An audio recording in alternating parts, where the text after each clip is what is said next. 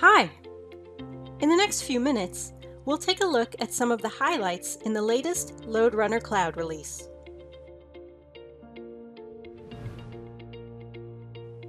First up, LoadRunner Cloud has new locations for cloud load generators.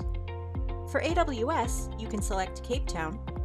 For GCP, you can select Sydney. And for Azure, you can select Sao Paulo.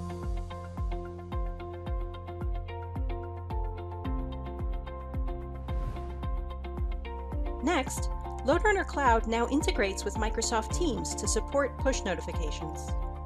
As an administrator, you can define LoadRunner Cloud events and indicate which Microsoft Teams channel will be notified when real-time events occur.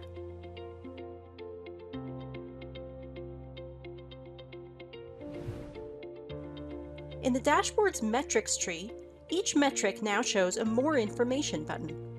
This button lets you show or hide information related to the metric, such as scripts, transactions, and errors.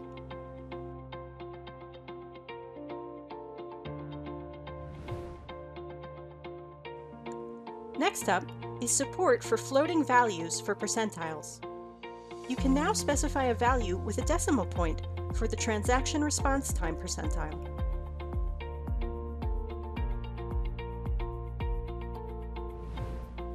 Beginning with this version, you can also duplicate scripts from within the Assets area. This feature lets you broaden your testing capabilities by running the same script multiple times with different configurations.